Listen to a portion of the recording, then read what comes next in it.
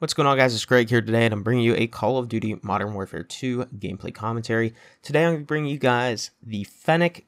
One of you guys have asked me in the comment section below to review the Fennec as one of my next guns, so I'm going to go ahead and do that for you, and hopefully this helps you out. So first things first, before we get into the actual class setup and all that kind of stuff, I wanted to talk to you guys about the Fennec and whether I think this gun is actually good or not. I want to talk about it first because I think it's just a little bit better that way, so you guys can get a better understanding of the gun. But the Fennec is a gun that excels at really close ranges. It has really low bullet velocity. The handling on it is kind of rough whenever it comes to aim down sights, as well as reload speeds, especially whenever you are starting to stack attachments. Your aim down sights will definitely be affected. So I actually play with this gun almost like it's an assault rifle, but I try to keep my ranges short, and I think that this gun is definitely going to be one of those guns that dominates Shoot House and the shipment maps as of Season 1. So I would definitely recommend using this gun on those maps. You guys will see right here I earned the Fast Hands bonus perk, which is a very important perk, especially whenever it comes to reloading this gun, because you're going to be burning through ammo with the Fennec because its fire rate is just so fast. And on top of that, I don't like running the extended mags on this gun because it slows down the handling way too much. You can get LMG movement speed with this gun if you're not careful with the attachments you're putting on. So that is why I'm going to make sure that with this build that I'm going to be giving you guys today, I believe that this build is overall more balanced and versatile, and it's going to help you guys use it at extended ranges, and it's also not going to be too slow. Now, one of the things about the Fennec as well, before we get into this, is I want to tell you guys real quick, the Fennec is one of those guns in this game that it might look like it's not going to have a lot of spread and horizontal variance because it doesn't have a lot of idle sway, especially with proper attachments.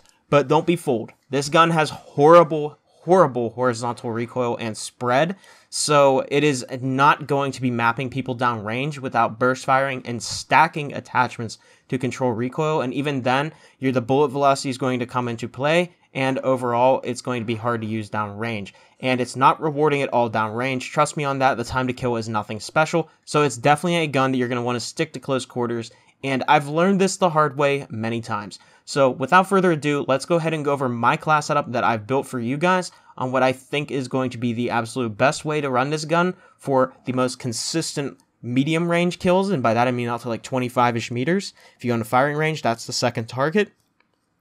As well as it's going to be decent handling, so that way you guys can pull up pretty quick and not have to worry about being too slow in close quarters. Anyways, here we are. This is my build and recommended build for the Fennec 45. So it's going to be the Bruin Cubic Compensator, the Phase 3 Grip Underbarrel, the 1mW Quickfire Laser, the Slimline Pro Optic, and the Fennec Stippled Grip Tape for the rear grip. So InfinityWard has actually changed how the tuning works. Apparently it was bugged, so now it should be working properly. So I had to readjust my tuning settings for this video. I have plus 0.03 on recoil steadiness for a little bit of an extra boost, and then I also have plus 0.26 on aiming idle stability. Again, we want to lower aiming idle stability to reduce the ridiculous spread, and we want a little bit more recoil control because it can get pretty hectic on this gun. Phase 3 Underbarrel is definitely one of my favorite attachments for reducing spread as well as horizontal recoil, which is why I have it maxed out in recoil stabilization for the most benefit, as well as plus 0.17 on the aiming idle stability, just so that way we have a little bit of less spread on this gun. But after this, there's not really much we can do more for aiming stability, so the only other way to reduce our spread is going to be with the compensator, which is our next attachment.